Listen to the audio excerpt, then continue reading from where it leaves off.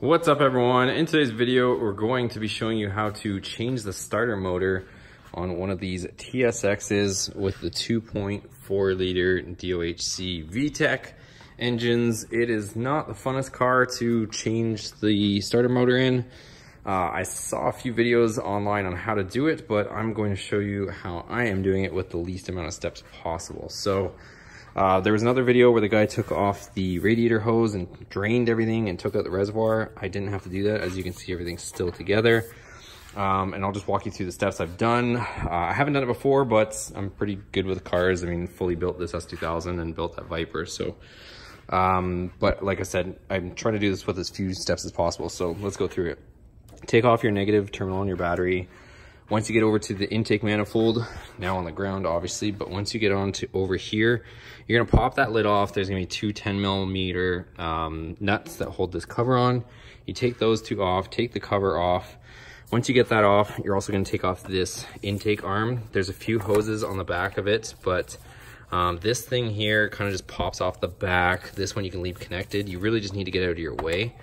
Once you get this out of the way, you also have to take this off your throttle body. One of the reasons you have to take the throttle body off is because there's these two coolant lines that pass through it. So you can either leave the throttle body on the intake manifold, or it bolts up right there, or you do what I just did so you don't make a mess. Take off the there's actually two bolts and two nuts that hold the throttle body on, because there's two studs and then two bolts. And then I disconnected this because I thought I was gonna have to take it off, but I probably could have just left this plugged in, honestly.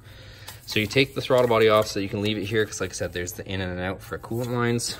Once you get that off, there's just a series. This harness here is bolted to the intake manifold, you'll see. So there'll be a 10mm bolt holding it here.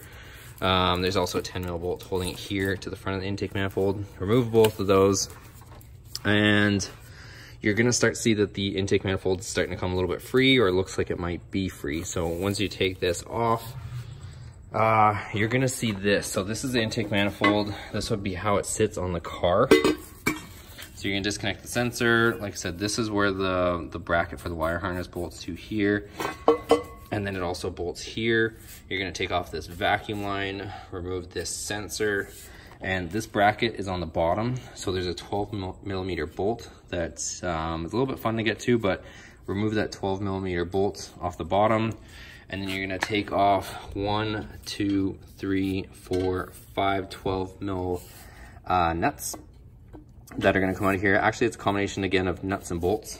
If you go back over here, you're gonna see that there's two studs. So you're gonna take off those 5, and it's gonna free itself. Once it frees itself, you'll see on the back side of here that there is this vacuum nipple here, and also a clip here, and that's holding the vacuum line. And you're also gonna see this here, these clips. This is holding this wire harness. You don't have to actually unplug the clip, but you just have to take it off of there. So where is it? Here, this guy here. So you can leave this connected, but you do have to slide this off. So you just squeeze this tab here, slide it off, and then there's this little speed clip here, and that plugs into there. So you're gonna have to free that so you can bring the whole intake manifold up. Once you get that up, you're gonna see your starter. There's this one sensor here. You can unplug this, just squeeze it to take it off.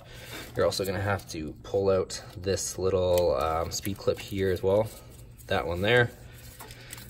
And there's another one here, another clip for the starter to engage the solenoid. There's gonna be a 12mm here. As far as, there's only 2 bolts to hold the actual starter on. 17mm that's right here. And you're gonna see a 14, see that weird looking thing there?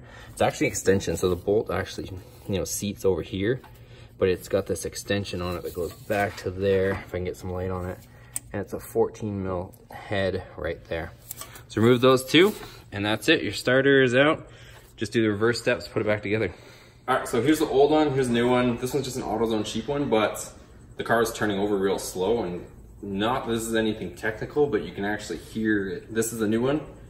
You shake it, the motor and everything's tight inside it. This one, everything is crazy loose inside. So again, not technical, but obviously means something, because this one's toast.